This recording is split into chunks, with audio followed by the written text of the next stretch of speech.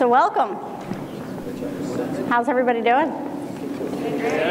You ready to hear some stories? Yes. Okay, so welcome to Green Building Alliance's Inspire Speaker Series. We're doing a storytelling session tonight, as you all know, about creating sustainable, vibrant, healthy, and just regions for all. Like most of you, I haven't heard these stories. Many of our storytellers rehearsed last night, but I wasn't here. So I'm anxiously awaiting hearing everything that they have to say. So before we get started, I have to go through and thank all of our partners. So Green Building Alliance presents the Inspire Speaker Series in partnership with P4 Pittsburgh and supported by the Heinz Endowments. You should expect to hear more about P4 Pittsburgh in the next couple of months or so as more information about the measures, the metrics, and the implementation of the people, place, planet, and performance aspects of that process come out. And GBA is representing all of your perspectives, along with others in this room, at that table to make sure that we're creating great sustainable places for us all. I also wanted to thank our series sponsors, FedEx Ground and Fourth Economy, are tremendously supportive of our work. And Fourth Economy is convening the Inspire Community Network, which actually just met right before this to talk about some crossover between sustainability and workforce, which is some exciting outcomes coming out of our December speaker series with Jeremy Rifkin. I also wanted to thank our partners and funders, Chatham University, Environmental Charter School, Forbo, the Heinz Endowments, the Laurel Foundation, the Hill House, Homewood Children's Village, Green and Healthy Schools Academy, the Schweitzer Fellows, Repair the World, Urban Innovation 21, and Sustainable Pittsburgh. And our media sponsors, WESA, WYEP, and Next Pittsburgh. And a whole bunch of GBA sponsors who support all of GBA's work throughout Western Pennsylvania. So, why are we here? We're here to hear some stories. And why do we tell stories? Because they're collaborative, right? They talk about a place and an action and a happening that we were all part of. They're playful, they're fun. We read stories to our kids. Right? My kids love stories. They love to tell stories. They love to read stories. They love to draw their own stories. The stories resonate with us as people. When somebody tells a story instead of showing you a graph or reading a report, it resonates with you. It's what you remember. And one of the reasons GBA has been telling stories up at a national level and listening to a lot of your stories for over 20 years is that we end up telling your stories to others to help them figure out what decisions they're making in creating more vibrant places for us all. So stories become a really important part of every organization's work, and sometimes telling stories is really hard. So I want you all to remember, as our storytellers come up on stage, that this should be an interactive thing. It takes a lot of guts to get up here and tell a story all on your own in front of a room full of people. So let's be playful. But stories can also be subtle.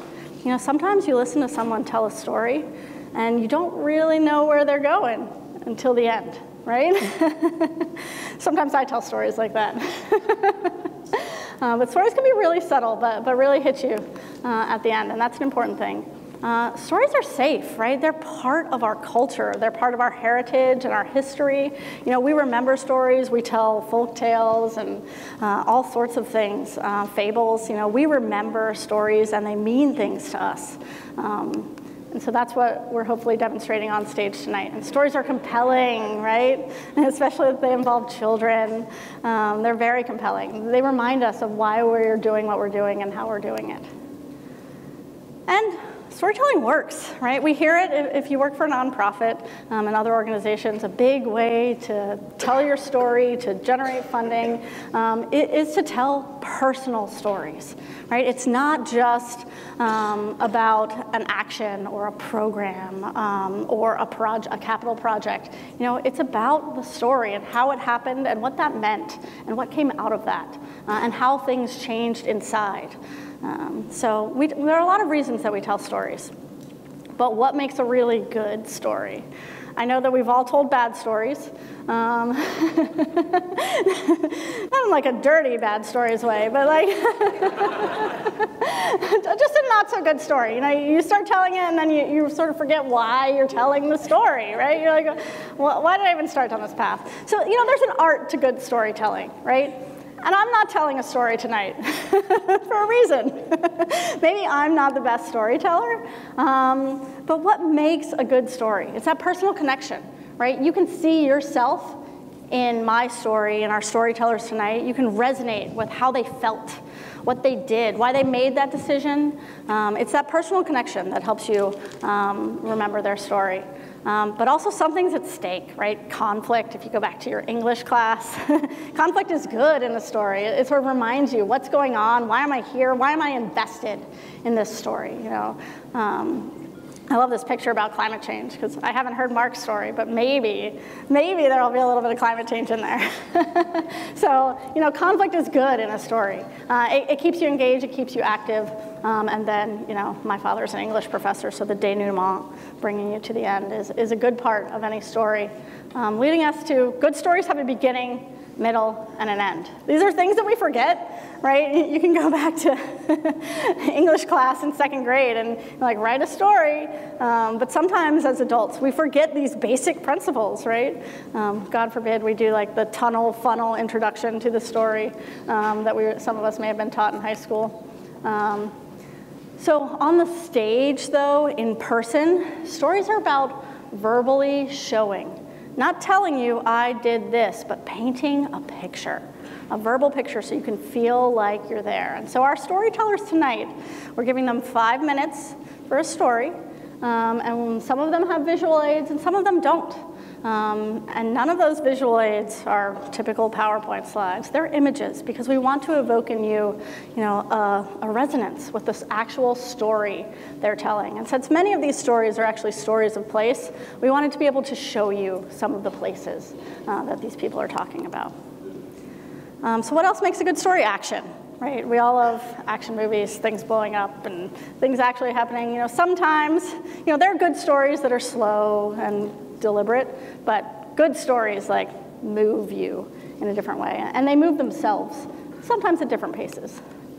And so the ending is also key to any good story. And so our storytellers didn't see these slides before they developed their stories.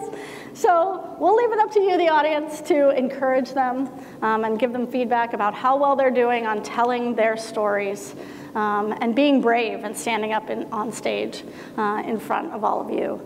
Because as J.K. Rowling laid out in Harry Potter, stories are only stories if somebody is willing to listen. And you are the listeners tonight for our wonderful, brave storytellers. And so I'd like us all to welcome our speakers tonight. This is the order that they'll be going in. So let's give them all an encouraging round of applause. Woo!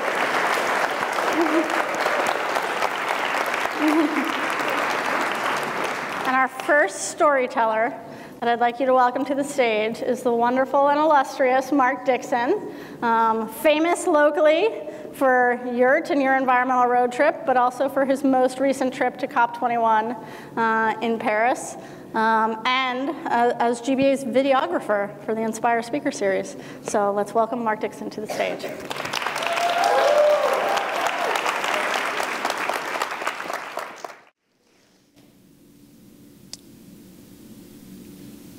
It was 2 a.m., and I had 2 hours left before I needed to leave for my very first interview ever.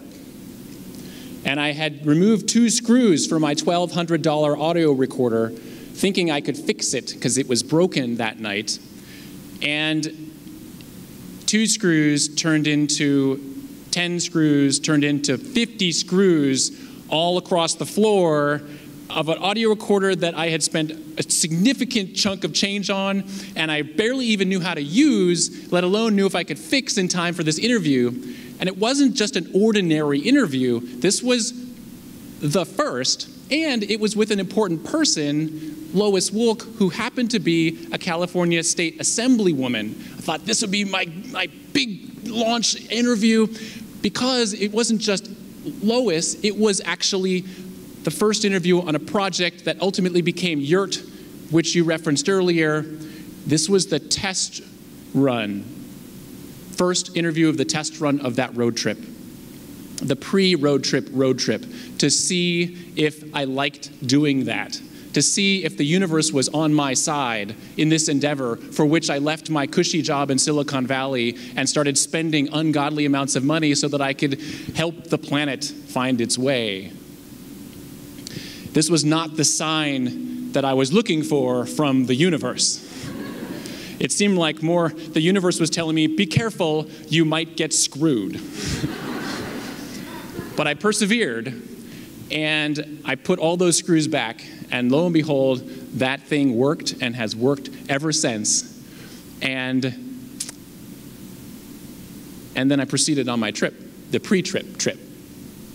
This trip was scheduled to go up through Eugene, Oregon. I was going to interview a guy named Ian, and Ian worked at Sequential Biofuels. It's like a Whole Foods meets a Sunoco, solar panels on everything, Whole Foods Whole Foods food in the gas station. It was amazing. Then I was going to go on up to Portland, and then I was going to go up through Bellingham and interview a guy named Atul who runs his own biofuels company up there. And then I was going to turn around in Vancouver and then come all the way back down, turn that extraordinary video, I hoped, into a trailer, which would become the first trailer for the Yurt project ever. I look back on it and I cringe, but this was brand new, and I was ready to make it amazing, I hoped. So I rolled on up to Eugene, and I got out of the car, and I found Ian, and he toured me all around, and I loved it. I really loved it. I got my B-roll right, and I interviewed him and learned all about this gas station and got all these great shots. And then I knew, once that interview ended, though, I knew now came the hard part, because I didn't feel like I was smart enough or funny enough to get people to watch my videos without having something extra, something special. And that special thing that I was going to try to include was people on the street interviews.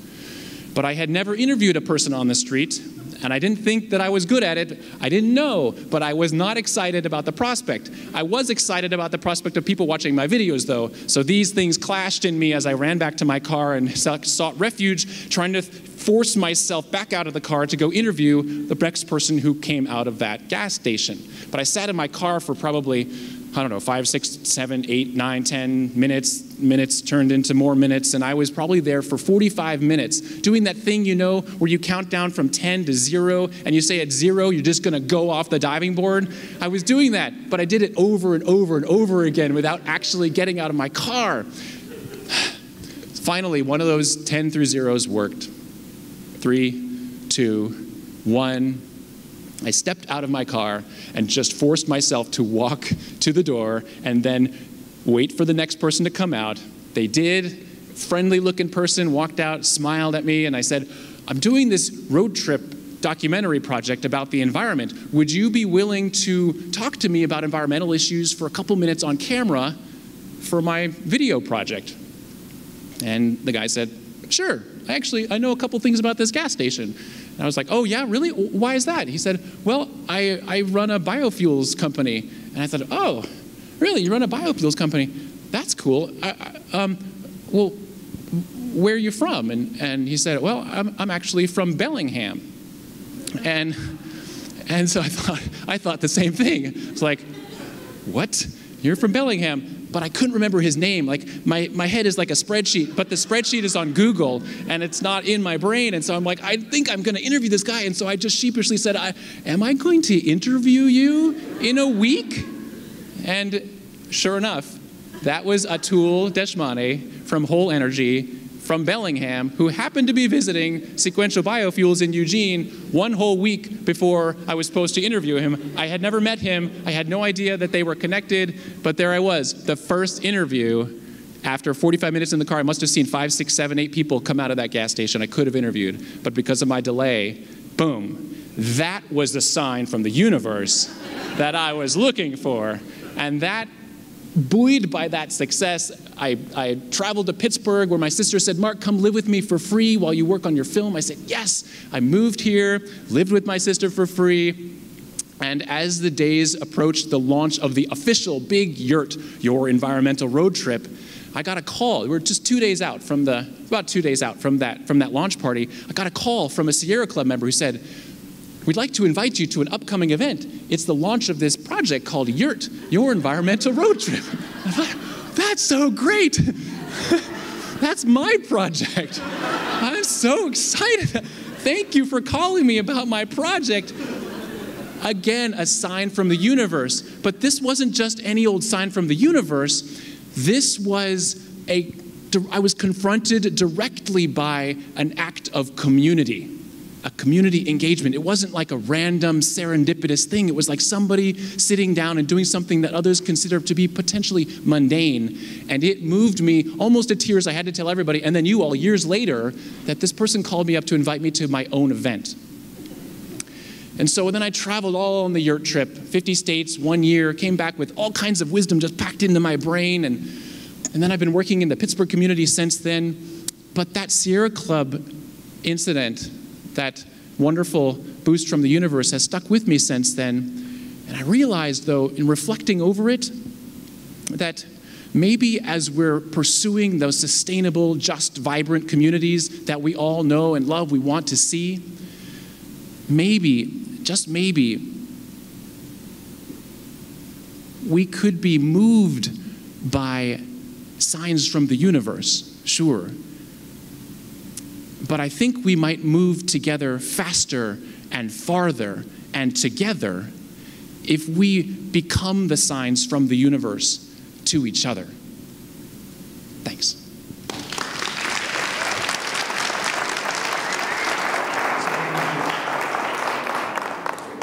Woo! That's a good story, Mark. Any words you want to give me about how you feel about Mark's story? Woo! Woo! Anything else? Ow. Ow. Man, I think Christian just wants me to repeat what he says. Anything else? I think you nailed the ending, Mark. Nice job. And maybe what Mark just did was gave you a sign that he's a great storyteller and that we're going to have a whole bunch of other people come and tell good stories with him. And so while our next speaker prepares mentally after that, I'd like to talk about places that you love and why. And somebody loves a small coal patch town where I spent summers with my grandmother. When I go there today, I see it through others' eyes. Rural, poor, disconnected, but it had everything I needed: love, the outdoors, time. Another place that you love, Allentown, because Farm Truck Foods comes there. And one more, Highland Park Reservoir.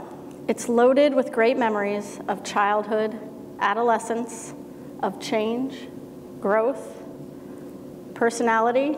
It is the place I miss most when I leave home.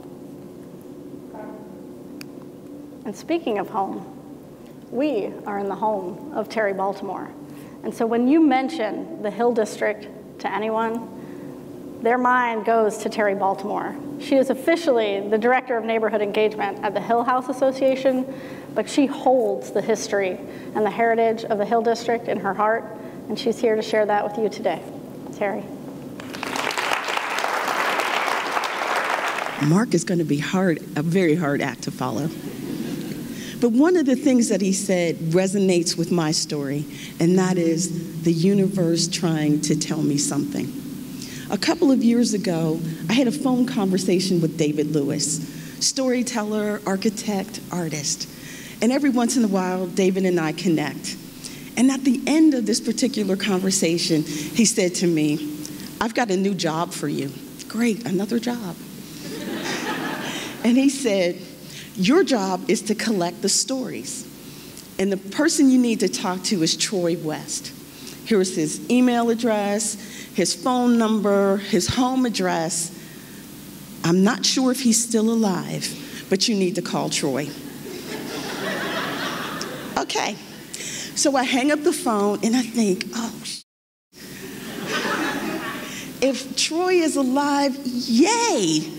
But if he's not, then, oh my God, I'm the person that has to call David Lewis and say, I'm sorry to tell you this. So what I did was put Mr. West's information on the corner of my desk. A couple of weeks later, I go to an event at the Carnegie Museum of Art, and they're talking about play spaces for children. The lights go down, slides come up, and this is the universe telling me to call Troy West. Because big as life, one of the slides said, Troy West. All right. So I figured, well, if the universe put his name up, big as life, maybe it was my cue to call. I called Troy West, and he changed my life. I love the Hill. Every day I tell stories about this place, and every day I learn something different. And Troy West opened a door for me that was so unexpected. He introduced to me the Court of Ideas. Had never heard about it. Asked people in the neighborhood, and people weren't really clear. They kind of remember it, but not really. And every day for a period of weeks, I would get these emails of these incredible images of the Court of Ideas. So the Court of Ideas really started because young students from the architecture school at CMU and young people in the Hill, called the Young Black Organizers, were looking for a space of their own. It was the 60s, and there was a lot of turmoil. So war and race and all of those things were percolating. And these were young people who were looking for an opportunity to have the conversation in a space of their own design. And what they did was absolutely incredible. They designed this space, and then, without the permission of the property owner, constructed it. So what's really cool is to hear Mr. West say, and Mr. Feinberg came back, and he was really shocked to see what was an empty lot had turned into this incredible space. It was a space that they wanted to create that provided opportunity for conversation. But then they also did some really cool things there as well. So they had snowball fights and holiday celebrations. Kids played on this space. They had music and art there. They had those difficult conversations there. But mostly they began to create a community, and that space to me is sacred. It only lasted a short period of time. And then as the neighborhood started to change, the buildings around this space kind of were knocked down on top of it. And what was really interesting was 2 years ago, we had Troy West come back. And what we did was an archaeological dig to uncover the Court of Ideas. It was really interesting to not only talk about the Court of Ideas, but then we started to engage kids in this neighborhood in conversations about what kind of places they want to have and what kind of conversations they want to engage in a space of their own design. So Mr. West went to a local elementary school and taught to 4th and 5th graders about the Court of Ideas and the kinds of things that they wanted to see there.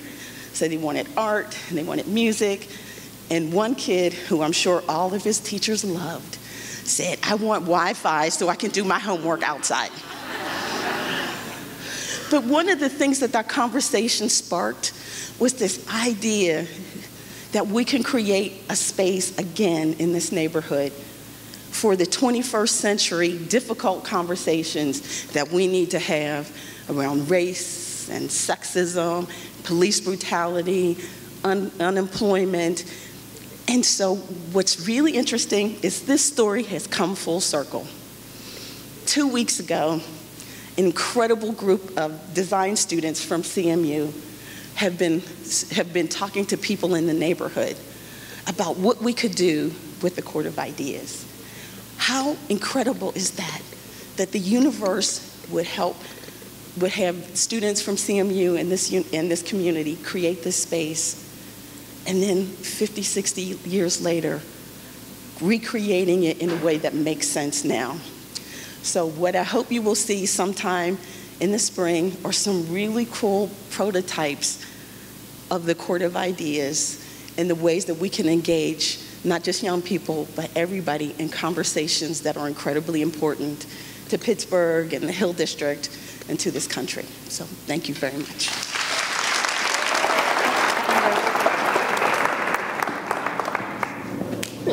I love the Court of Ideas. Woo! I love it. I wish we had a Court of Ideas in every neighborhood. And I'm excited to see that CMU is bringing it back. It's great. Reactions? Yay. What? Build it. Build it, yeah. Woo! Anything else? Build it everywhere. Build it everywhere, Andrew says. I like it. It's nice. What? We need a climbing court? Climate court. Oh, we need a climate court. Oh, we're going to make it topic specific now. Okay. So, what is a place you love and why? Our first house, because we can get a puppy. What is a place you love and why? My house. I used to hate it because it was such a project. But now that we have brought it back to life and given it a second chance, I love it and cannot wait to see it at the end of the day. When you put heart into a place, it becomes part of you. I actually said today, I was giving Jenna a hard time because I wanted her to moderate today instead of me. And she said she didn't want to be in the spotlight. And I said, it doesn't feel like being in the spotlight when I'm here at the Hill House because we're here all the time. It feels like our place now. And so thank you, Terry. So what is the place you love and why? The sanctuary of East Liberty Presbyterian Church, because the music warms my soul. Churches are amazing places, really amazing. And so our next storyteller, pulling the thread from Terry and the Court of Ideas and Carnegie Mellon University, is Vivian Lofness. Longtime professor at Carnegie Mellon University, internationally renowned building performance, and GBA board member. Welcome to the stage. So I wish we had a campfire. Wouldn't that be perfect for storytelling? How did I get here? Well, it's a sort of a long story. Like most of you in high school, I had no idea what I wanted to study. I loved math, I loved chemistry, I loved art, and so I went off to college and I studied chemistry and math and architecture, and I fell in love with architecture. And I realized as I fell in love with architecture that less than 1% of the practicing architects were women. I thought, uh-oh, this is not going to be easy. So I took every math course, every engineering course, every technology course, thinking I better be on top of all the disciplines so that I could sit in a room of men and hold my own. And I did, in fact, sit in many, many rooms filled with men, and I'm sure they thought I was there to take notes until they realized that I wanted to actually contribute to the conversation. I did my bachelor's and my master's at MIT, and when you do your master's in architecture, you have to write a thesis. So I had made a decision with two amazing advisors, Ed Allen and Kevin Lynch, to write a master's thesis on natural forces in the craft of building. I wanted to become a site whisperer. That's like a horse whisperer, but it was someone who fell in love with sites, with the trees and the topography and the water and the sun and the wind and the climate of that particular location. And I thought if we could actually let the site whisper to us, our architecture would be brilliant. So I wrote this thesis, and I was working feverishly on it. And when you do a master's thesis, even today, you have to defend it publicly in front of a large audience. But I was having trouble getting a time slot on the calendar of my advisors. And so I kept thinking, well, maybe if I do it at dinner time and I offer dinner, they'll come. And lo and behold, that was going to work. So I scheduled this, and my parents, who had come to my bachelor's graduation at MIT, we had talked about coming again for my master's graduation, and thought, well, you know, it's pretty much the same place, the same ceremony. Why don't you come to my master's thesis presentation? Because that would be a defense, would be a whole different experience. So my parents said, sure, I can do this, we'll come up. So meanwhile, I told my mother that I was going to offer dinner in addition to my master's thesis being on the wall. So this was 150 pages of handwritten, hand-drawn site whispering that I was putting up on the wall. And she kept saying, well, what are you serving for dinner? I said, look, I'm just trying to get the 150 pages written so I can put it up on the wall. I have no idea what I'm serving for dinner. And this would go on week after week. Every week when you talk to Mom, she'd say, well, what are you going to serve them to eat? I said, I'm only about halfway through. I can't figure out what I'm serving to eat. So about a month before my final defense, we had this conversation all over again. And my mother said, look, this is getting ridiculous. You only have a month between now. Do you want me to serve dinner? And I said, oh, what a brilliant idea. Why didn't I think of this?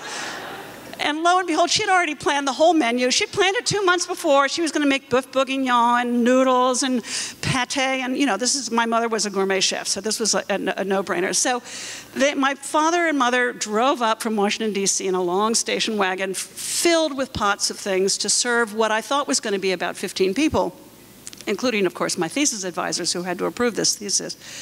And she arrives in Boston. I lived in Harvard Square with 2 roommates who were great, and they were going to help my mother cook while I was still feverishly working on the last 10 pages or 15 pages of my thesis so I could get it up on the wall and actually pass with a degree in architecture.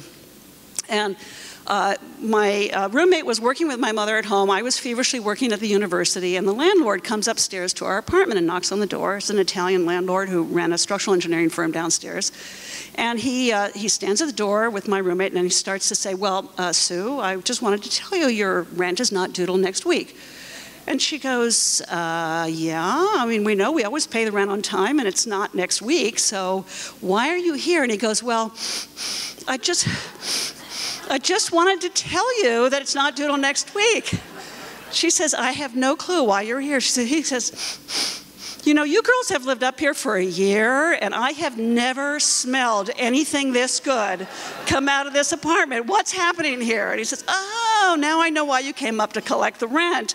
You just want to have some food. So, of course, he was the first taster of this meal, which then had to be trundled down from Harvard Square down to MIT and brought up 3 flights of stairs to this long, remote corridor to where I was pinning up my 150 pages of my master's thesis.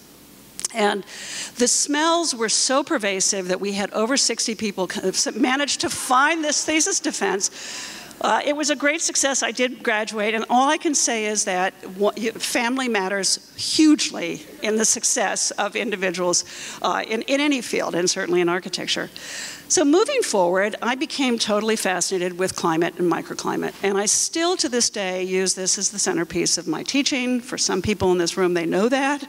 I focused when I was at the AIA Research Corporation on climate and its impact on design, and was able to write a book called Regional Guidelines for Passive Energy Conserving Homes, where we talked about the brilliance of location, of climates that are unique and different, of being in the shade, and looking at places that have brilliant sunlight, places that have brilliant natural ventilation, and the difference between airports like this and airports that are designed to embrace climate are massive, right? So there's no question in my mind that the beauty of place is about microclimate and region. Which brings me to the intelligent workplace.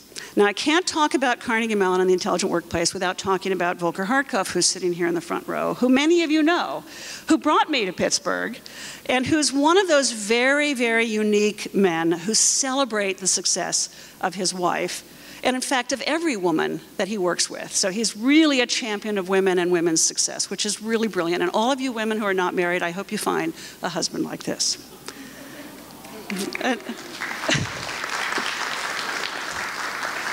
So moving from site whisperer to climate whisperer to place whisperer, the intelligent workplace, we get phone calls all the time from people who say, I'm calling from the stupid workplace.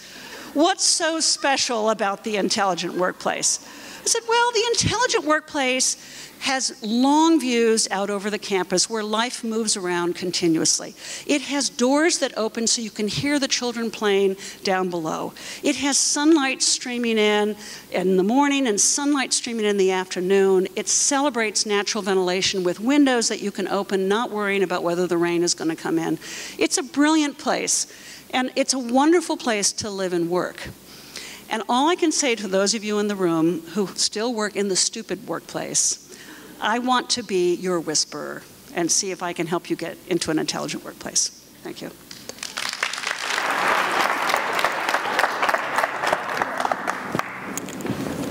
Reactions.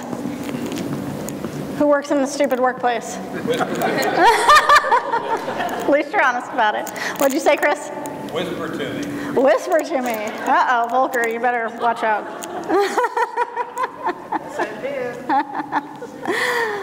Vivian doesn't know this, but when I defended my PhD thesis, we did lunch, and my husband, who's trained as a chef, made lunch. It was a packed room. Yeah, trailblazer, yeah. Vivian's definitely a trailblazer. Anyone else? Okay, what's a place that you guys love? The 7400 block of Tioga Street, because of the people. It's very specific, very specific. I love Pittsburgh because I grew up in the city and have a sentimental attachment to many spots I knew here when I was younger, and then also to new spots I only discovered later in life when I had expanded my range to larger circles in the city. I love nature. That means on my farm, walking in the woods, near water. It makes me feel active. This is the first one about nature that I've had. You know, a lot of times at GBA we think about the built environment and the vertical built environment. I'm an engineer, so I know a lot about the horizontal infrastructure too, that we all take for granted. But nature, you know, that's one of the reasons that we all do what we do. So I'd like to bring up our next speaker, Stephen Cooper. I love his title because he's not only the vice president of Winchester Thurston, he's also their outdoor education coordinator, school nurse, and PE department. So that says it all. He's also part of our Green and Healthy Schools Academy, so I welcome to the stage, Stephen. I've got less hair than that picture shows there. So I have a confession to make. Although I am an elementary school teacher, growing up, I absolutely hated school. I despised it. Every second I was a prison every single day. And the reason I tell you this is because my favorite moments in elementary school were recess and fire drills. Now, those were the only times that we were actually allowed to go outside for some reason at my school. And if you were to ask me at the time, you know, what do you like about the outdoors, you know, as an 8-year-old, I probably would have said, you know, because it's fun. And for those moments, I completely forget that I'm outside. Now, I do have to say it's not my school's fault. I know I was a very big knucklehead. I could not sit still. I had trouble paying attention, trouble focusing. I didn't follow directions. In my report card, it actually had the words "ants in his pants." So when I started at Winchester Thurston, I started working there, my very first day, I made sure that I declared I was not going to let any knuckleheads left behind. I was going to make their education so engaging and exciting and fun that they would forget that they were at school, in a good way, not even realize that they were learning. Now, how do you do this? Well, my plan was to get them outside as much as humanly possible. So I went to the administration and I said, all right, this is my plan. We're going to be outside all day doing all of our lessons outside. And they asked why, and you know, and the 8-year-old me was like, because it's fun, right? They didn't handle that real well, but what has to happen is I needed more information then. I needed to find out what were the benefits of having kids go outside. So I did a review of as many different case studies as I could find, and I have to say that I found overwhelming support that says that we need to get kids outside as much as possible. Thank you very much. That's my mother. Thank you. No,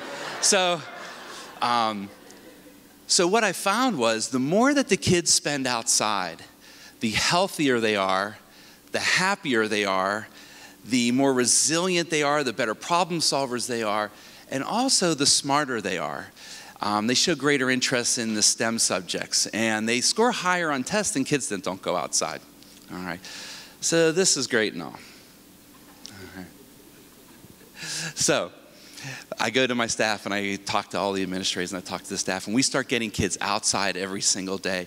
And one of in the pocket of those studies that I found that really relates to tonight and relates to some of my beliefs is that the more that we get kids outside, the stronger of an investment they have in their natural world and the greater their appreciation for their natural world.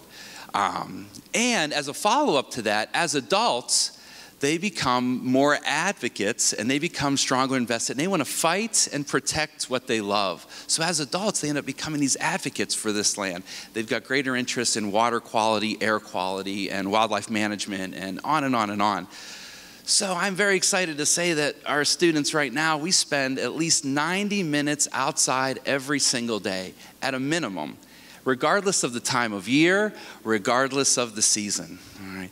And as a result of that, our kids are going to graduate, all right, becoming advocates, becoming civil-minded citizens, all right, who are going to be stewards for our natural world, and they're going to fight and protect for a just, vibrant, healthy, sustainable future. The planet is in good hands. Right? But what about my knuckleheads, right? What about the knucklehead kids that I swore when I started I was not going to leave any knuckleheads behind, right? I think of all those kids that are squirrely in classroom, and I wanted to take them with me and be part of this. So I think about our third graders, right? Third grade classes are filled with knuckleheads. Our third graders study the pioneers, and at the end of their unit, they have a day, a pioneering day, which they all go outside and they spend outside all day long, living, working, playing, and even dressing up as the pioneers. They start with chores in the morning and they're building, we have a big campfire and they cook out on the fire and they're fixing fences and they actually study underneath the trees with these little chalkboard slates that they work on. Then at the end of the day, we all get together and as a community, we build a log cabin. And it's an actual structural log cabin that I have to get a permit for from Hampton Township, but just like the early Americans, right? So they notch out the logs using the same building techniques and using the same tools that the pioneers used to. And that's the boys and the girls, and everyone participates in this. Then we sit inside and we have a great wrap-up session there. So this past year, we had something significant happen to me is, after we built it, we climbed out of the woods and we head back to the school. And as we go into the classroom, we see all the buses line up at our school and parents are waiting. It's the end of the day and we're running a little late, so there's a lot of hustle and bustle. And I'm counting the heads and sure enough, we're missing one kid.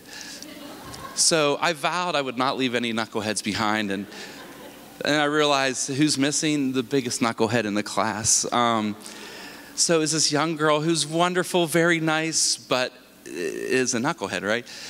So then I'll go get her. So I turn around and I race out of the school and I'm running up to the field. And as I'm running, I start getting mad. I'm like furious. You got parents waiting and buses are waiting and I'm running up and I know she's playing in that log cabin. We're running up there and I'm thinking, how could you be left behind? How could you not be focused? How can you not pay attention, follow directions? We all left at the same time. How could you not see that? And I'm getting angry.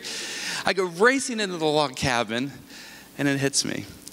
She's sitting there on the floor playing with corn stalks, these two little corn stalks, and she's acting like they're two little pioneers. And she's making them talk, and she's singing.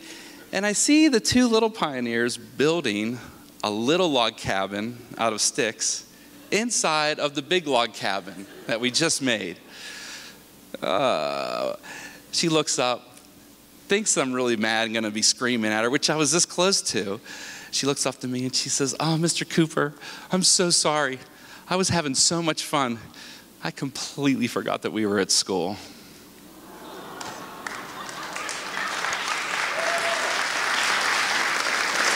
Thank you for your time. Thank you. So before I get your reaction, I have to read you this one. What is a place you love and why? Winchester Thurston North Hills campus, because of Steve Cooper. So reactions? Nailed the ending? Yeah? Priceless. Yeah. So validation and encouragement and, yeah, support. Okay, so what is a place you love and why? Redwood Regional Park in Oakland, California. Easy to get to, beautiful, and hours of hiking available. Cleveland Rock in McConnell's Mill State Park, a sacred rock that my two childhood best friends have been sitting on together for over 20 years. So the places that we return to over and over in our mind and physically. The Gap Bike Trail, because it makes my backyard 130 plus miles long. Rivers and bullfrogs and hills and lots of smiling folks in our region. Lying under an old tree and looking up, new perspective and awareness, beauty, movement, light. With that, I'd like to introduce our fifth speaker, Muffy Mendoza, who is the founder of Pittsburgh Brown Mamas and also a GTech ambassador. She homeschools her 3 children and provides a support group for 100 other mothers, which I find pretty amazing. And she's just dedicating her life to making sure that we're all good parents to the people that are coming behind us. So Muffy.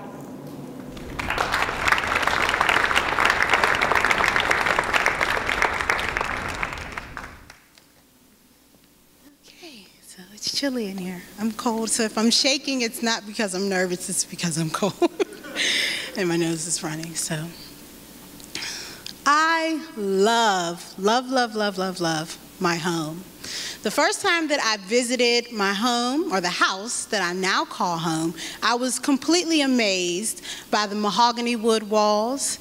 I loved the uniquely arched entryways that greeted me each time I walked into a room, and the subway tile in my bathrooms, which my dad has convinced me not to get rid of, I now love. It's so fresh and white when I walk into the bathroom and airy. I just love my home. I just love it. So it was no surprise that when me and my husband and our 3 children first moved into our house, about 3 months later, we were like, all right, we're going to start painting to make this even more beautiful. It took us about 12 hours to paint one small living room because it was the first time that we'd ever painted together, and it was the first time we had painted at all. So it took us a long time. We were up painting into the wee hours of the night. But I still wanted to get up early the next day because I wanted to see how my sons were going to react to the new paint job. I had chosen this dark fern green that I absolutely loved to go with my theme of trees for my house. So my middle son never gets up any later than 6 a.m. Every morning. It's without fail. That's what time he gets up. So he runs down the steps to play Xbox, because that's his thing, and he plops his little butt on the couch and surprised to see me because I'm never up at 6 a.m. He usually wakes me up. So he looks over at me and he looks at the room and he says, "You know what, Mom? This room is clean now." The first thought that ran through my head was that I was so offended. I'm like, what the hell you mean? I clean this room all the time. I am a stay-at-home mom. That's what I do. I clean. So it took a few weeks for me to not be mad at him anymore. It's just it really hurt my feelings. But I had to kind of translate in my head, okay, from a 6-year-old perspective, what does he really mean when he says it's clean now? And I said to myself, oh, what he probably means is that now the room feels good. It feels like us. It feels like home. And so at that very moment that I kind of had this thought in my head where I assumed that's what he meant, I had an epiphany of my own. And I remembered my own childhood. Now, my mom, who is sitting here with us up in the balcony, was a very good mom. I mean, a phenomenal mom. My mom was a working mom who still made sure that we were loved, me and my other 2 sisters, that we were loved, cared for, fed, thriving. We all did well in life. And it's a testament, my life is a testament to her today. But what I can honestly say is that our home never really felt good. And I remember thinking to myself that this had to be normal because it didn't matter which one of my friends' houses I went to. The homes didn't really feel good. They didn't look like us. They more so looked like a section at Rent-A-Center or a page out of a JCPenney catalog. They just didn't look like us. And so I thought to myself, fast forward years later, I'm an adult now. I have one son. And something happened to me that I never would have imagined would happen to me. And that was that I met a man who just wanted to take care of me. And he said to me, why don't you stay home and continue to take care of you and take care of our children? Now, as the daughter of a working mama, this was something that I was like, I don't know about that. That just may not work. I'm used to being independent. But then I thought back to my mom and my mom's friends, who were basically the runners of America. Our mamas left the house at 7 a.m. They didn't get back home till 8 p.m. They were the fry cooks. They were the customer service reps. They were the maids and nurses of the American nation. And while they were running America, nobody ever really loved them. But this man loved me. So I said, hey, I'll give it a try. Now, me and my husband have been married for coming up on 9 years. I love it. And 4 years, we moved back to Pittsburgh from New York City 4 years ago. And I've been able to do an unimaginable amount of things with this extra time my husband has now given me. I've been able to, just in the last 4 years, rehab a vacant lot. I have a garden of my own in addition to that. I've been able to start a support group for black moms. I've been the president of the PTA at my kids' school. Now, some of you may think that that's something any mom can do, but let me tell you, when you're working from 7 a.m. and not getting back home until 8 p.m., you ain't got time to paint all the walls or choose home decor or even join the PTA. You're lucky if you make it to a parent-teacher conference. So, everybody's asking questions. Questions like, how do we end inner city violence? How do we stop racism? How do we prevent or close the achievement gap? And I have some very easy answers. I mean, they are so easy.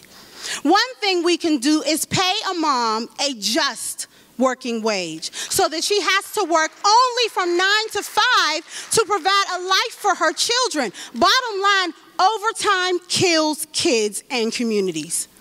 It almost killed me.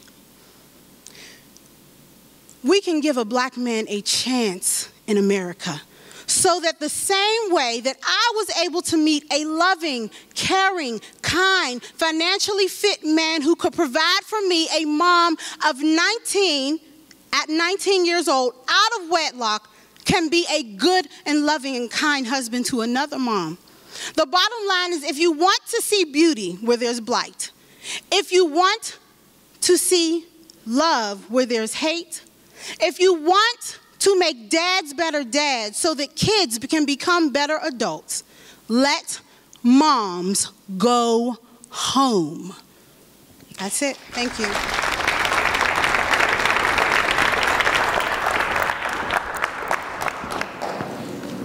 I gotta go. I gotta go home. Reactions? Yes, Mama. Powerful, yes, Mama. What? Give a black man a chance. Give a black man a chance, yeah. Go back in time. Go back in time. Slow down. Starts at home. It does start at home. It does, it's hard. Mamas run America. Vote for the change. Vote for the change. Okay, what is a place you love and why? My house. It's safe and I feel relaxed when I am there. It takes a lot to make a house a home. A lot.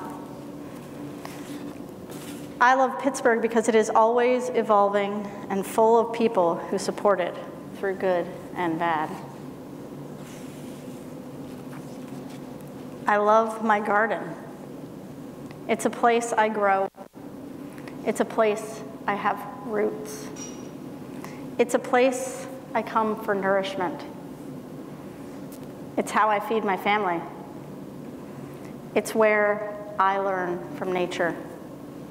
It's where I come for love. And with that, I welcome to the stage Leah Lizarrando, who I recently made the deeper acquaintance with, known for the Brazen Kitchen. If you stopped her at Whole Foods to ask her what was in her cart, she does not appreciate that.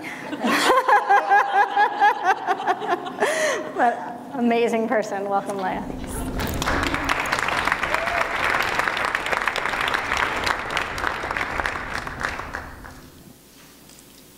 So I was 13 years old, and I was standing in front of our fridge, and my mom had just put up this piece of paper with a list of foods that my dad couldn't eat. He was just diagnosed with chronic kidney disease, and they had just come home from the doctor, and this was a list the doctor gave him. And I was looking at it, and I was reading it, and on the list was meat, beans, eggs, nuts, grains, bananas, milk, cheese, salt, squash, broccoli, carrots, potatoes, and other root vegetables, tomatoes, spinach, okra, beets, artichokes, nuts and seeds, avocados, bananas, dried fruits, papaya, pomegranate, oranges, mangoes, nectarines, honeydew, kiwi, cantaloupe, apricots, and even chocolate. I looked at the list and I thought, what could he eat? And I thought of my dad. My dad loved food. My dad brought us to fancy restaurants every week. My dad, when his idea of taking me out for a Happy Meal at 5 years old was eating sushi before it was normal or cool. And his best present to me was this encyclopedia of world cuisine. And I thought, could there be a worse disease my dad could have? And so absent of any other guidance, my mom was just feeling helpless and hopeless. And so we just continued to eat the way we usually do. And because it seemed like my dad couldn't eat anything and my mom was just given up, basically. And so, we would eat meals together, and I would look at my dad, and I would think, he can't eat that. He's killing himself. And I was frustrated. So I went to the bookstore, and I looked at all the cookbooks, and this was the Philippines 20 years ago. There was no paleo or special diet cookbooks. There was just one special diet cookbook, and it was this book. It was the most uninspired, bland cookbook I could find in the bookstore. And it's a diabetic cookbook. It's 200 delicious recipes for a low-fat, low-sugar, low-cholesterol, low-salt diet. Yum. And I was 13, and I read through the whole thing, and I followed each recipe to the letter. And they were horrible. And I remember this one in particular. The moment my dad and I were eating it, it was baked fish with mustard sauce, and the ingredients included margarine and instant non-fat dry milk. And my dad would eat the food that I would cook, and I would eat it with him in solidarity, against this lifeless food. But I knew he wasn't happy. And after a while, that kind of faded away, and he went back to eating what he wanted to eat. And he finally passed away from kidney disease. And while food was not a smoking gun, I always thought to myself, maybe if I was better at cooking healthy food, I could have saved my dad.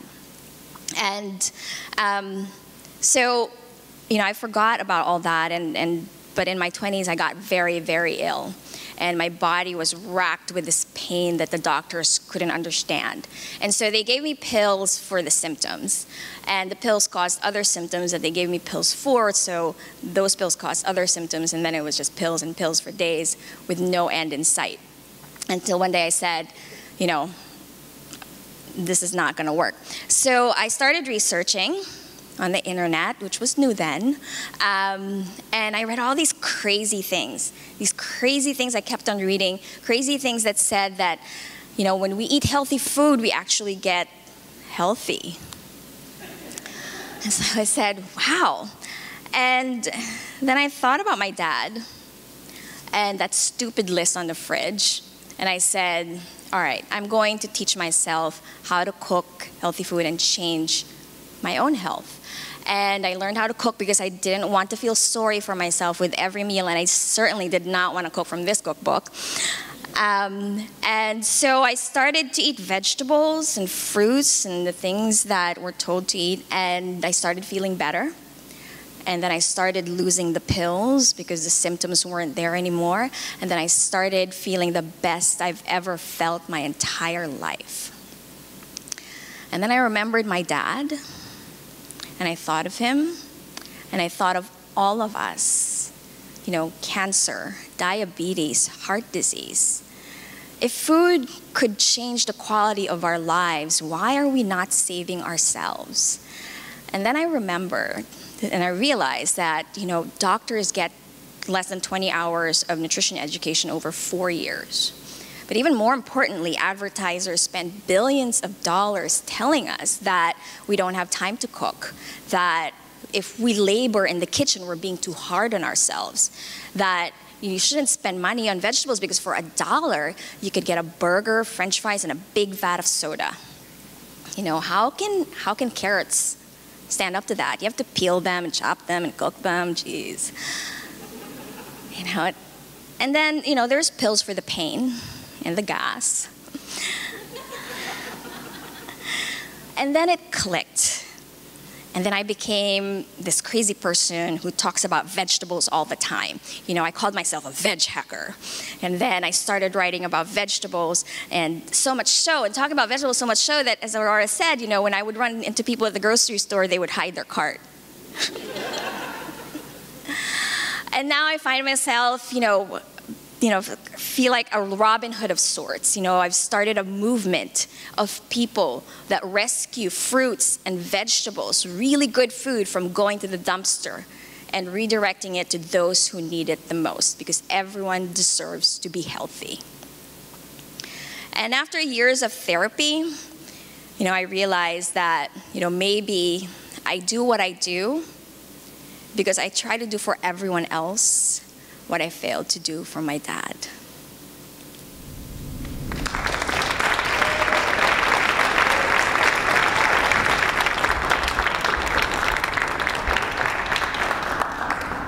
Whew. Reactions.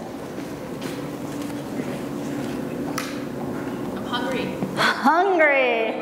Functional Medicine Forum in Pittsburgh, February 29th. February 29th, Functional Medicine Forum in Pittsburgh. I love it. Carrots, you have to clean them, you have to chop them, you have to cook them. Who has time? It's important though. We have to eat healthy to be healthy. So we're 6 storytellers down. Let's give them all a round of applause. Woo! It takes a lot of bravery to come up here and bare your soul. It takes a lot of bravery to come up here and not introduce yourself, which is what I did. I'm Aurora Sherrard. I'm the Executive Director of Green Building Alliance, in case you don't know me. So what is a place you love and why? My studio, because that's where my mind is free. Bronzeville in Chicago and U Street in Northwest DC. Why? Culture. Culture. I drove through Squirrel Hill earlier this week. Chinese lanterns are up to celebrate Chinese New Year. That's the first time I've ever noticed them for 12 years living in Pittsburgh. It was a good thing to see. What is a place you love and why? The Carnegie Art Museum. History, nature, imagination merge in a beautiful and proud place. 3D, 2D works. Every work and artist has a story. It's true. So with that, I'd like to welcome to the stage Mr. Robert Foffman, who knows that every place, every building has a story and has great respect for that. Thank you.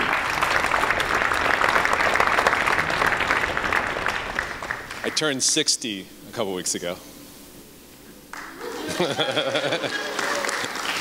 My sisters are still mad at me because I don't have any gray hair yet.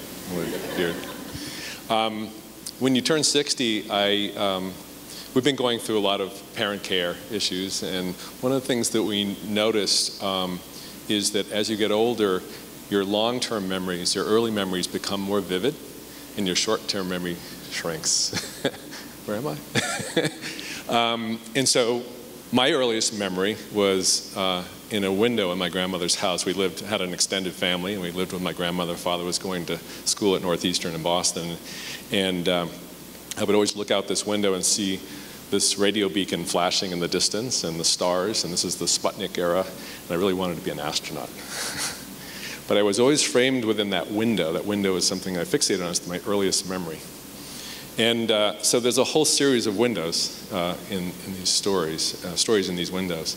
And so my grandmother her husband died when she was young, and she had to become an entrepreneur. She was an interior designer, and I helped her decorate windows, put in cornices and window dressings, all kinds of things. She did mostly colonial homes in New England, so I traveled around with her and learned about the architectural styles of the New England homes.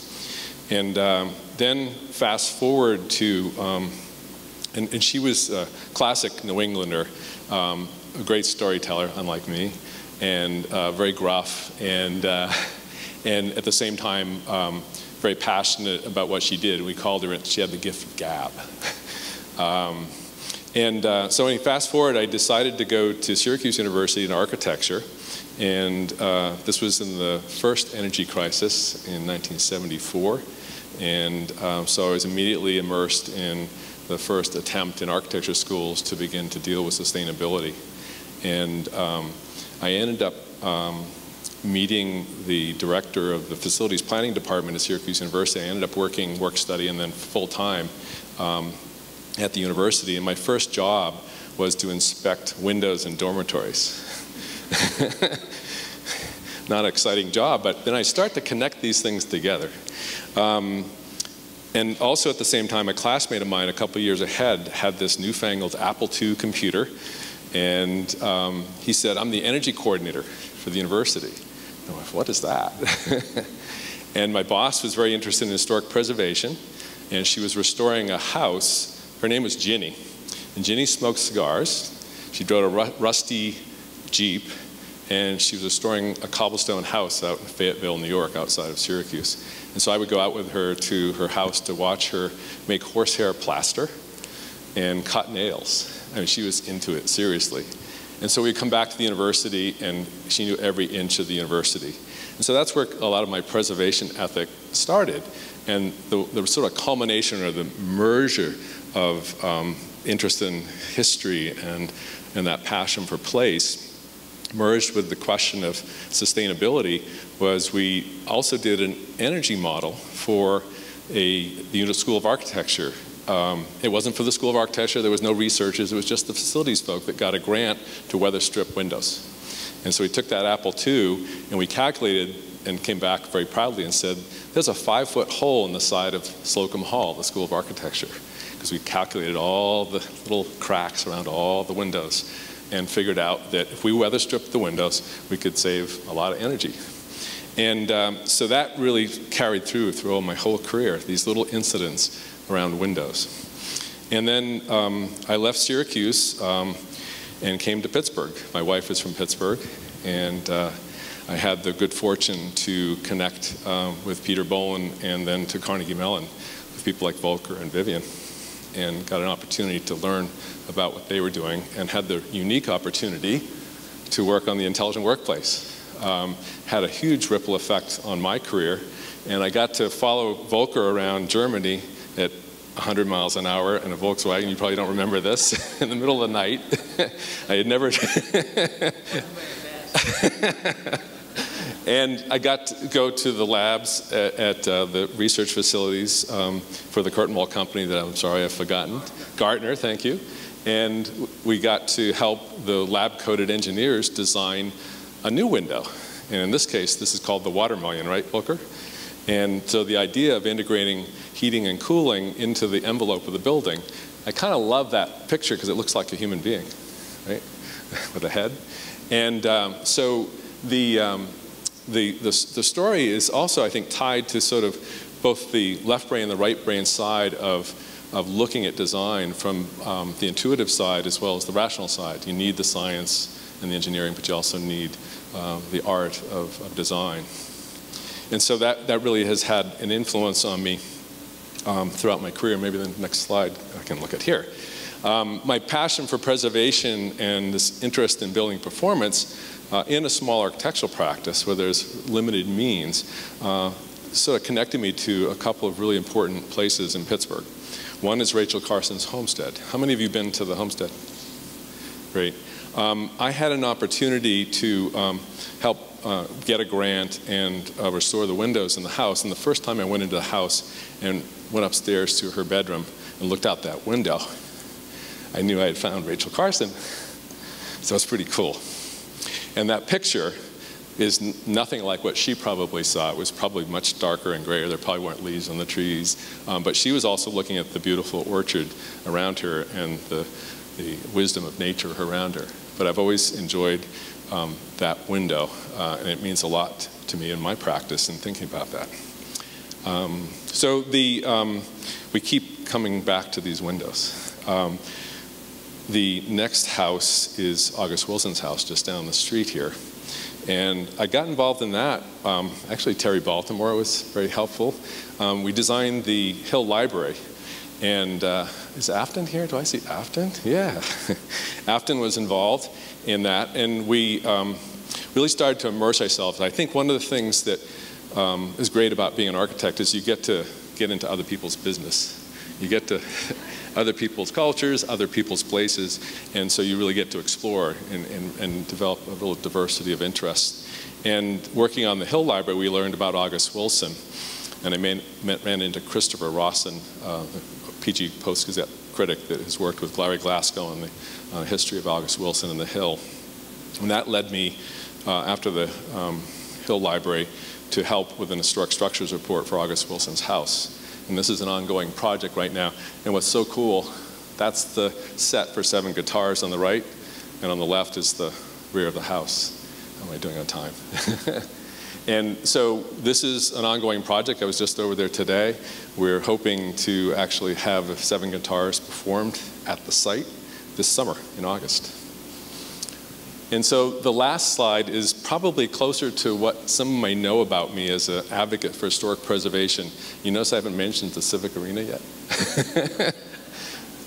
I'm going to mention it. So this is my office window. And the view on the right is Market Square, and that's the view I used to have. And the view on the left is the window that used to show that view. And those are the windows of our building, the Benedum Trees building. And I'm a 13th owner of that building, which is cool. But we, as a condo association, we had a challenge that a great new green building was going up next to us. And it was taking one whole 5 feet away from us. And so I guess what I'm tying all these windows together is that we need to think about windows not in terms only of their energy performance and their cultural importance, but also how they connect to the health of our lives inside buildings. And that this needs to be part of the way we think about green building. And so that building, I'm hoping, was inspiring to go forward. It's on 4th Avenue, so we've created an organization called Go Forth. And the idea is to begin to bring all the new residents that are now living there and all the small businesses together to advocate for the quality of life on that street, its historic presence, and to make the history known of that place. So I will leave you with the idea that we all hear about eyes being part of the eyes of the soul, the connection to your soul. And I think windows are the connection to the soul of a building. Thank you.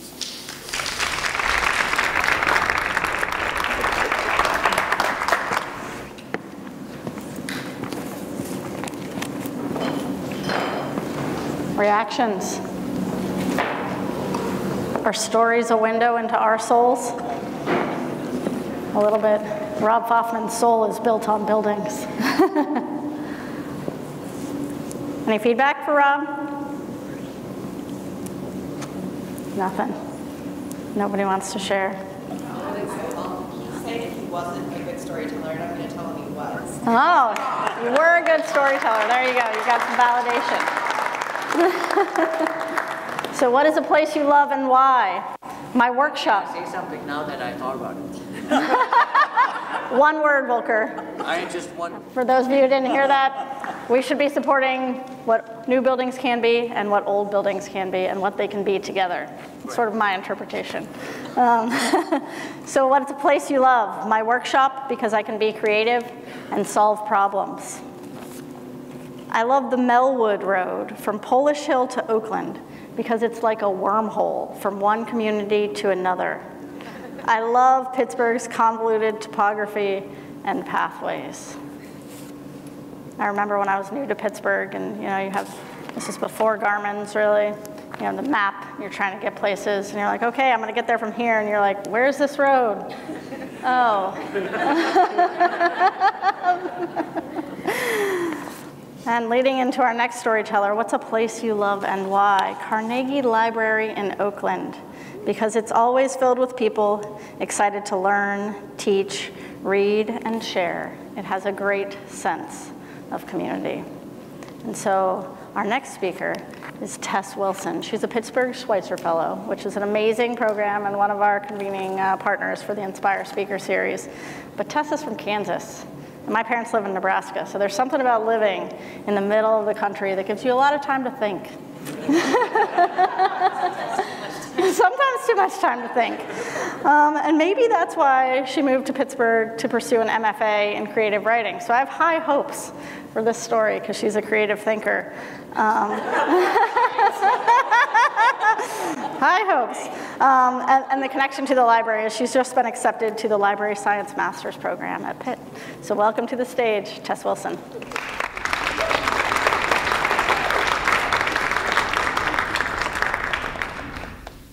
So working 43-hour weeks and really needing the food stamps I'm eligible for was not really part of the plan when I graduated from college.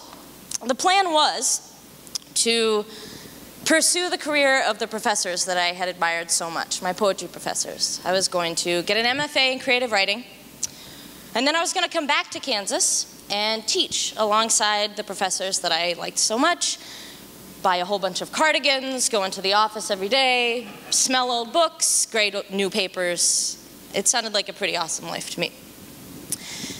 And so I stuck with that plan for a while. I applied to a lot of MFA programs. I got into the MFA program at Chatham, and so I came to Pittsburgh. And during my time at Chatham, I was able to work in two different, very different classrooms. One was an all-girl undergraduate intro to creative writing class. And the other was an all-male writing class at the Allegheny County Jail. Those are very different spaces.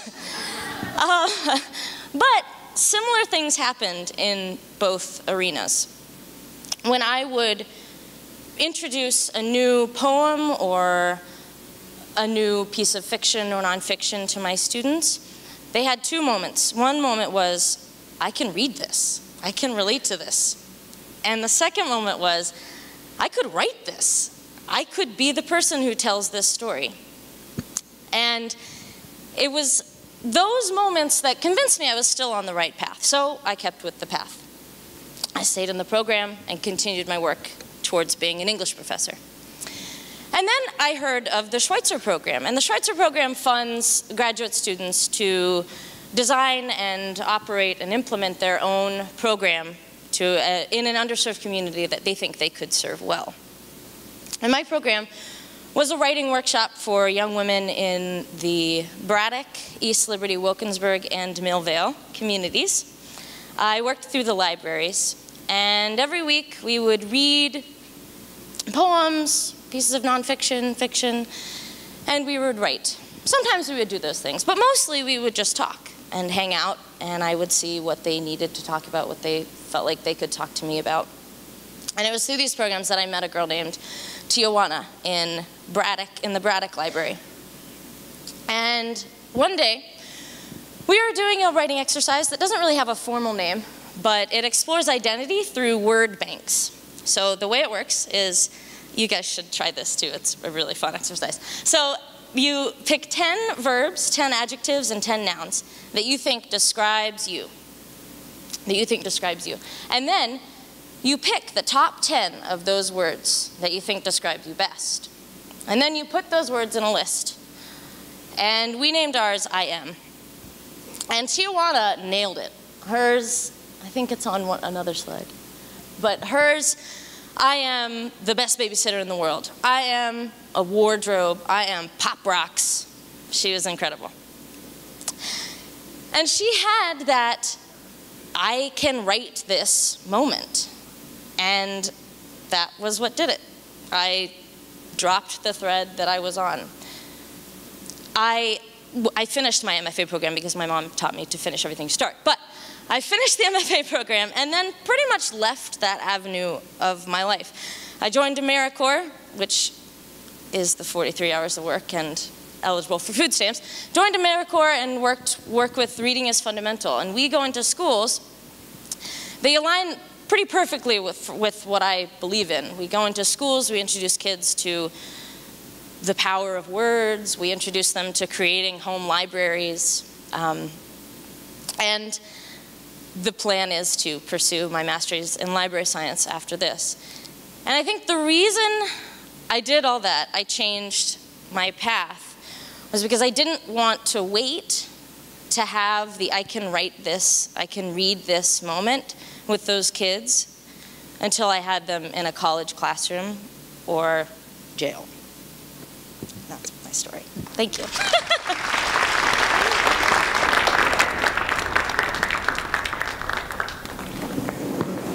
Reactions?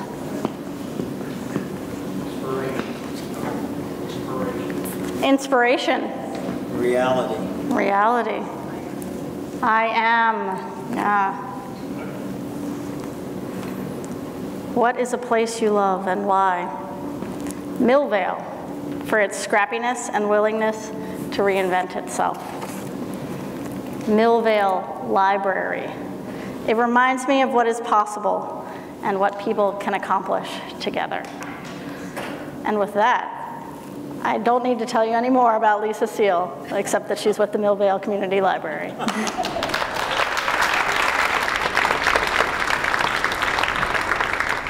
Thank you. Well, my story begins in 2009, in May of 2009. My husband's law firm was involved in a Day of Giving activity, and we were sent to Millvale, which I was familiar with because I had gone to Shaler High School and lived in Shaler all my life. So I was familiar with Millvale. We went and we were brought to an empty lot where my daughter and I planted over 400 sunflowers, and my son and my husband fixed a fence.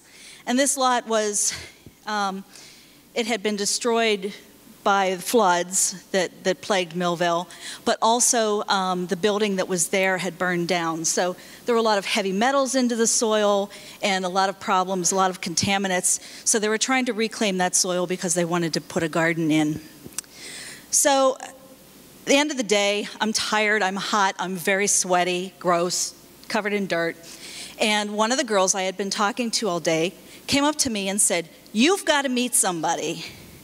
And I was thinking, well, boy, I'm in a great condition to meet somebody right now, so why not? So I followed her down around the block, and we went into a building that looked like it had been condemned. It was also destroyed by flood waters, and it was vacant. It had been vacant since 2004 when Hurricane Ivan had swept through, and it sent poor Rudy, the TV repairman that owned the building, into retirement. So we get to the building and we go inside, and there are wires hanging and mud and dirt, and it's just a mess. But sitting near the window on a 5-gallon bucket that was overturned with a laptop is this man. And this man has this massive gray hair, curls that are just everywhere. And he says, "Welcome to the Millville Library." And I looked around and I said, "I have just been introduced to the town lunatic." And he's in the audience.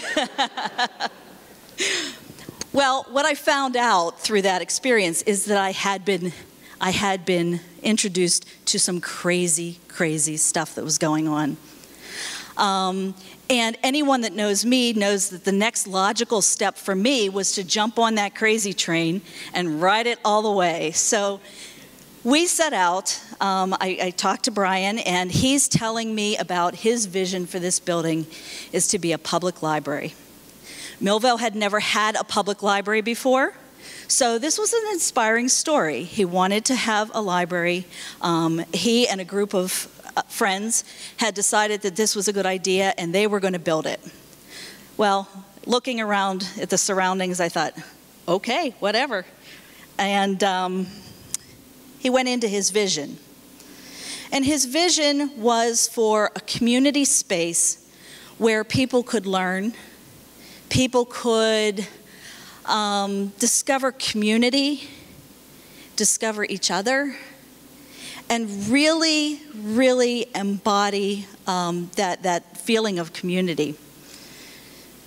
The other thing is that it had to be self-sustainable because there was very little money, and it was all based on grant writing, etc.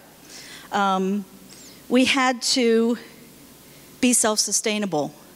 That meant looking into solar power. That meant into using the buildings that were beside us that were also owned by the group. Apartments upstairs. All of these things to generate income that would help support the library, help support programming, etc. So, like I said, I joined the crazy train. Rode it to, let's take it to 2013. In 2013, we opened the Millville Community Library. It took persistence. It took guts. It took blood, sweat, tears, you name it. Took sacrifice. And on weekends, we would go and we would hammer removing walls, building walls. On the weekdays, we would work to write grants, to try to really, really plan for how we were going to run this library. None of us had any library experience. So take that train a little bit further to 2016, where we are now. Millville Community Library has now been opened for 3 years. And I could stand here and I could tell you about the 54 solar panels that we have on the roof of the main library building that produce enough electricity that we don't have to pay Duquesne Light a cent. And in fact, at the end of every month, Duquesne Light sends us a check.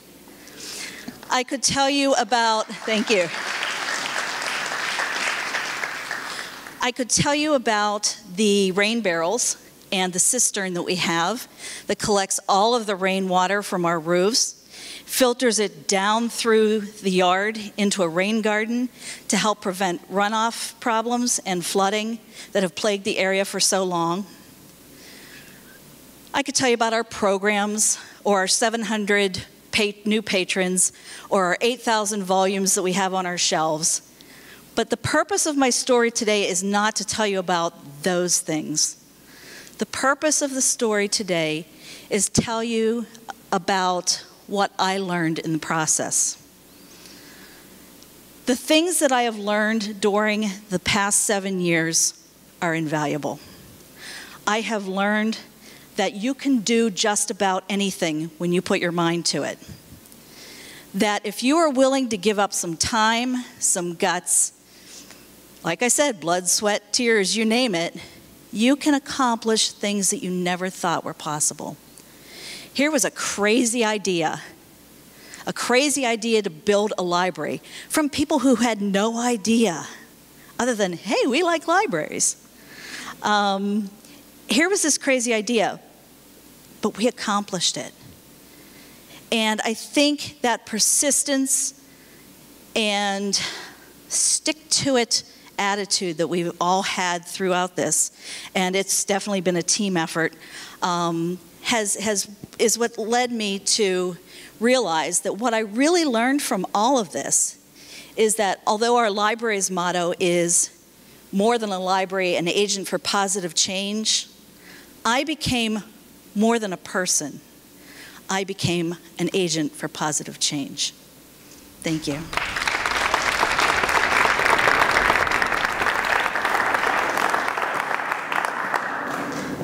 Who feels like they're an agent for positive change? Yeah? Reactions? That was awesome. Don't ask, just do, yeah? Just do it. I'm looking for a crazy train. You're looking for a crazy train. Chris, follow your dreams. Chris is going to jump on your crazy train. My hair wasn't that crazy. You're wearing a hat, Brian. You're wearing a hat. I'm just saying. I said in 09. In 09. Okay. It's been some time. Okay. Give me a couple gray hairs. Hair dye does wonders. My library, because everybody is happy to be there, and it's free.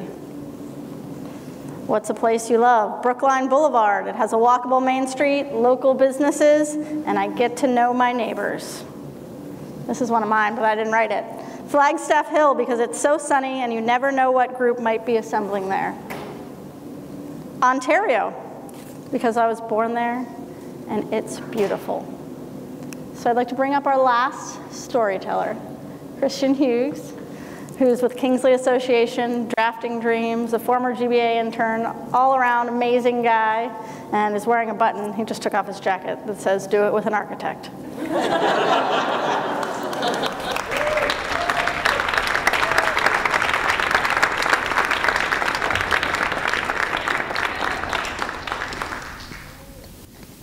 Good evening. So this is a humbling experience for myself. As a former GBA intern, I used to love this event. So to be able to speak is very humbling, and to see a lot of people that are responsible for my success here is very humbling as well. So thank you. First, I wanted to shout out a group of my neighbors. Well, we're not neighbors yet, but the Larimer Co-housing group. Hey. So even though we're not physical neighbors yet, we are already neighbors, and they are out here in large numbers, so I had to shout them out. Now I'm going to put this jacket back on with this button because it's cold in here. And I'm from Detroit, so if I say it's cold, it's cold. You want me to turn around? Oh, you're taking a picture? You're lucky you're Aunt Viv's husband.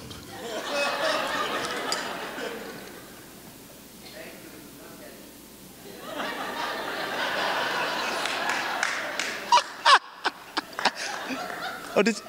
Okay. So obviously I'm going to take all 7 minutes. All right, so now for the storytelling.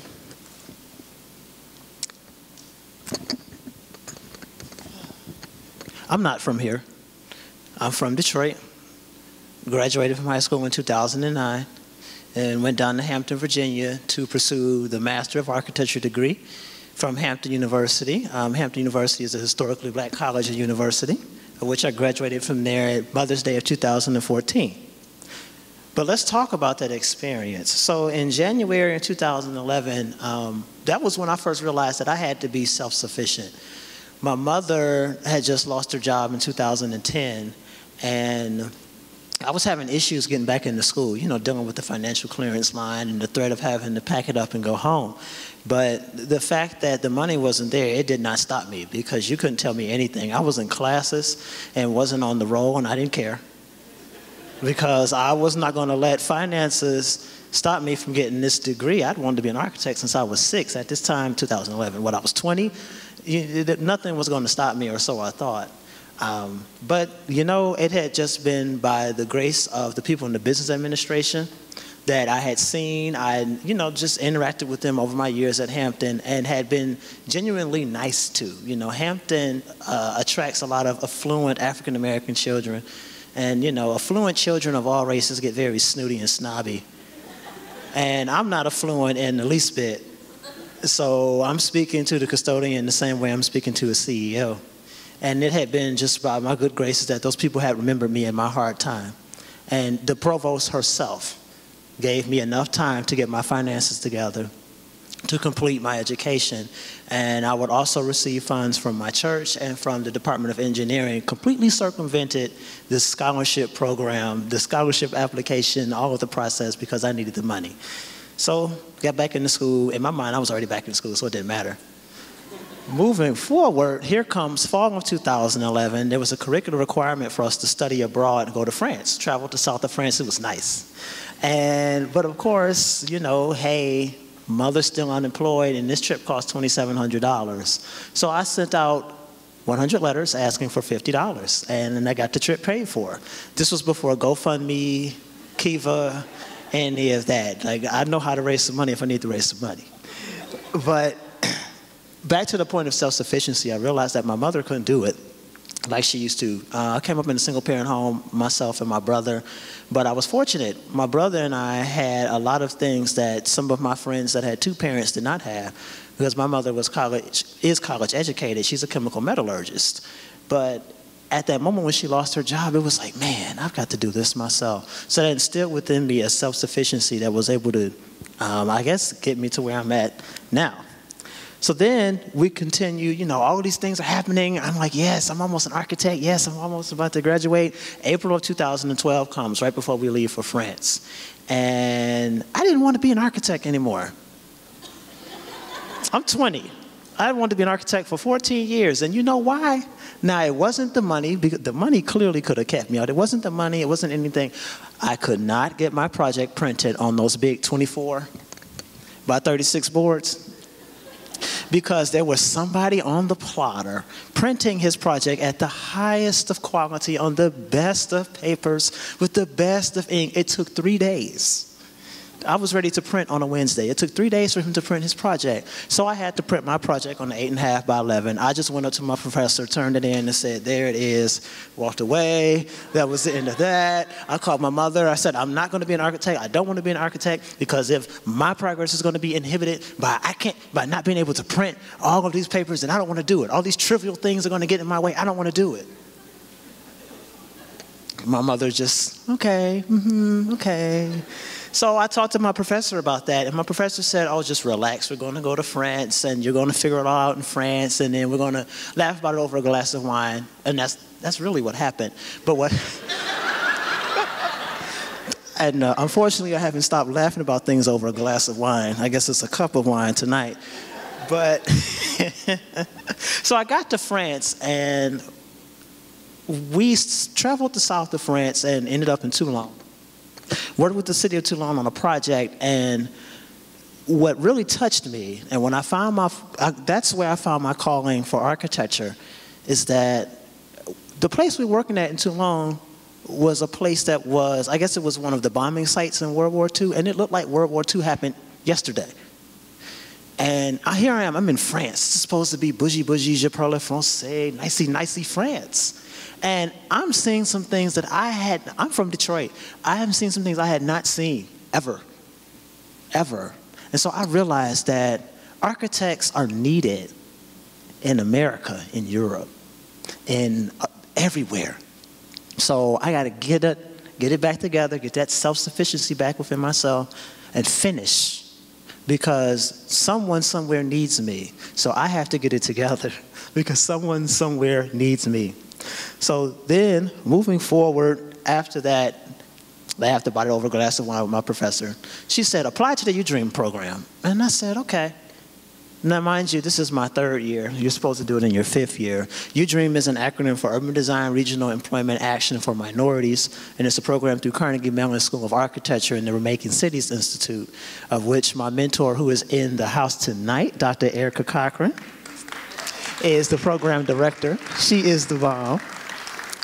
So she told me to apply to this program, and I applied to it once I shared my desires, you know, to work in the community and do urban design and all that good stuff. Little did I know that the associate professor was Mr. Raymond Gendros, one of the founders of Urban Design Associates here in Pittsburgh, Carnegie Mellon alum, board member for the program. I mean, like, was my plug into the program, really. I didn't know this. They just looked at my passion, they just looked at my talent, they knew what I like to do and said apply for this program. Little did I know I had an easy in. No way. I had no idea.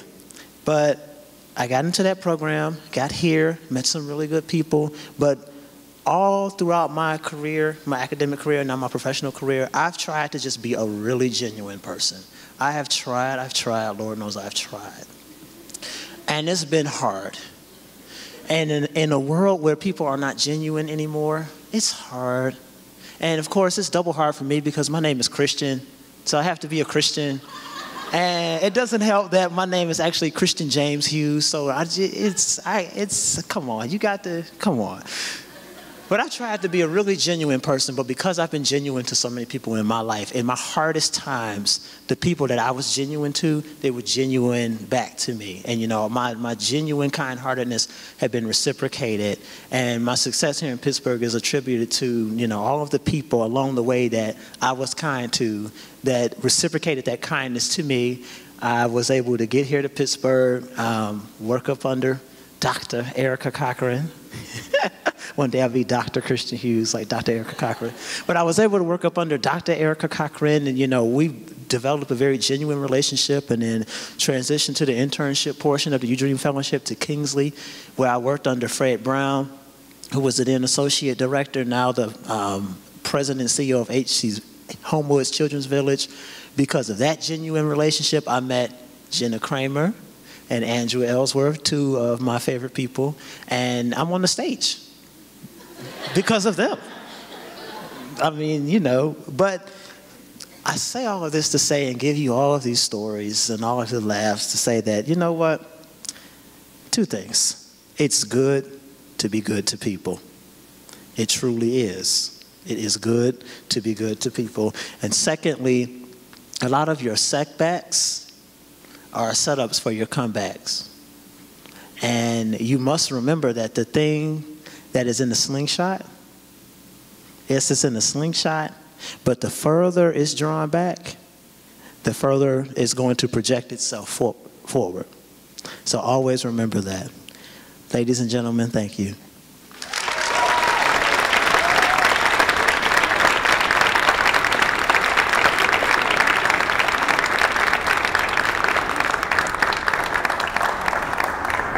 So I want us to just thank all of our speakers.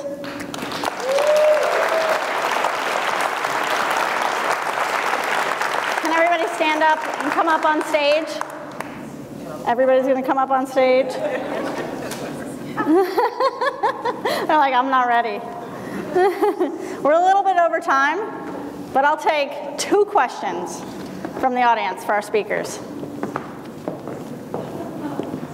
2 questions. It doesn't have to be about their story. It can be about how hard it was to tell a story. Yeah? I want to know about dumpster diving to get food that can be thrown away. Well, it's I'll repeat that. I want to hear about your dumpster diving to find fruit that's thrown away. I think dumpster diving is a little romantic. It's not quite dumpster diving. We actually save food from going to the dumpster. So we rescue it at the source, and this time it's the grocery stores. And there's a lot of it. Yeah, Erica. Maybe we can just end the way you started. Can I get one word from each person? We asked about a word for them, but I want them to each give one word.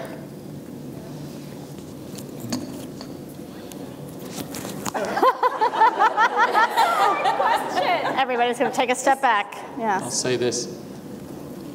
Community. Let me just say, I just came from a retreat with Aurora. We did a lot of that.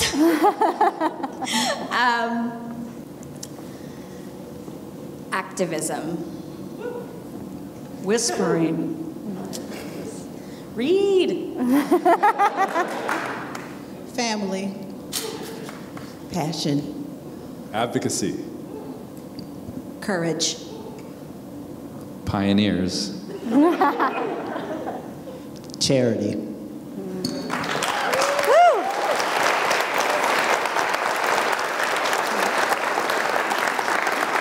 So thanks to all of our speakers. It takes a lot of bravery and courage to get up out here on stage and bare your soul and work through a story. It's not easy. I also wanted to make sure all of you are aware of our next Inspire speaker series, March 10th. Joel Glansberg, who's famous in regenerative design, and Valerie Goodwin, who's all about the story of place and will actually be doing some work in the Hill District as well. So we don't have a local speaker for this, but I also want you to save the date for March 19th. No, not March 19th, May 19th, which is when we'll be bringing Paul Hawken to the Inspire Speaker Series stage. So he's famous for ecology of commerce. He's a bedrock of sustainability and especially sustainable business. So I'm looking forward to that. I hope you guys are looking forward to that as well. Thank you for listening. Thank you for hearing our stories.